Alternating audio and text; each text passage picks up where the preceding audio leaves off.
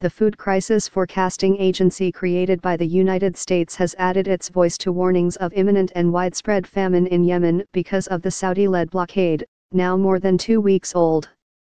The American Alert on Yemen, from the Famine Early Warning Systems Network, said that a prolonged closure of key ports in Yemen risks an unprecedented deterioration in food security to its worst category, Phase 5, across large areas of the country. The 5-stage scale, with Phase 5 being famine, is used by humanitarian aid groups to anticipate the severity of potential hunger emergencies. Famine is defined as existing in areas in which at least 1 in 5 households suffers an extreme lack of food and other basic needs where starvation, death, and destitution are evident.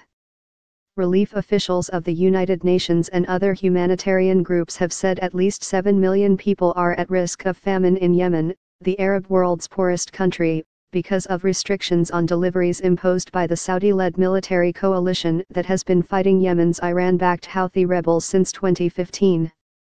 More than 20 million of Yemen's 27 million people need some kind of assistance, the United Nations has said. 2 weeks ago, Mark Lowcock, the humanitarian relief coordinator for the United Nations, said that unless the blockade was rescinded so food deliveries could resume, Yemen would suffer the largest famine the world has seen for many decades, with millions of victims. The Famine Early Warning Systems Network, known as FuseNet, has long advised of the risk of possible famine in Yemen in the event of port closings or other obstacles to imports.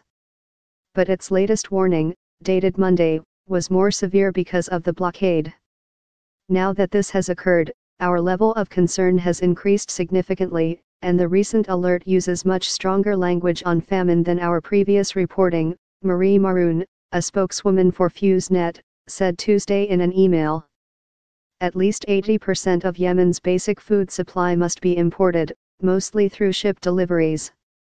The latest FuseNet warning said that if all ports remain closed, or reopen but are unable to support large-scale imports of essential goods, famine is likely in many areas of the country within 3 to 4 months. In less accessible areas with the most severe current food insecurity, the warning said, famine could emerge even more quickly. Saudi officials did not immediately respond to requests for comment about the warning.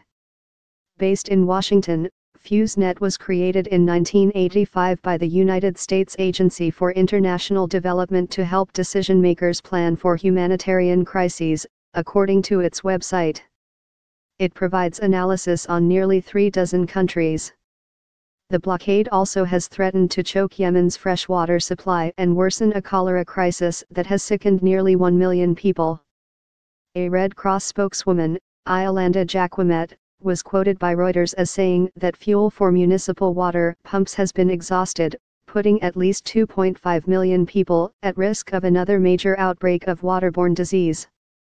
The United Nations and humanitarian aid groups have beseeched Saudi Arabia to end the Yemen blockade, imposed in response to what the Saudis described as a ballistic missile fired from Yemen by Houthi rebels at Riyadh, the Saudi capital, on November